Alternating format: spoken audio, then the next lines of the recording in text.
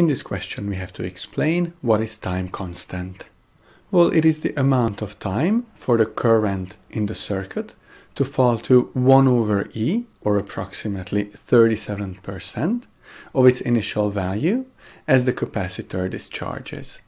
Instead of current, you can use charge or voltage, and you can also explain the time constant in the context of the capacitor charging instead of discharging. In this case, your values would be 1 minus 1 over E, or 63%. In order to earn the mark on this question, you should make a reference to the time taken for the current to fall to one of the mentioned values from its initial value.